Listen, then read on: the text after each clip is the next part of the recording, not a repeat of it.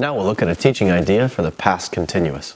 As we mentioned earlier, the continuous tense is quite conducive to using pictures and talking about actions. Here, what we'll do is we'll switch it back to the past.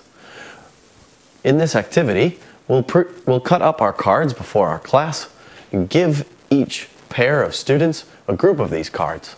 What they'll do is flip over a card at random. They'll need to choose a time and then create a sentence for what the people in the pictures were doing at that time. So, if they pick up this card here, a possible sentence might read, "At 3 o'clock yesterday, he was studying." Bear in mind that the same activity can be used for different purposes.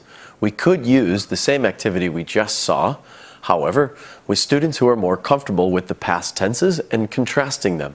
Here, we might compare and contrast the past simple to the past continuous.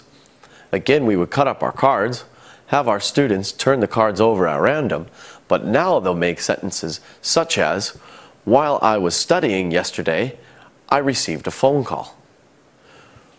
"While she was swimming, she saw a shark."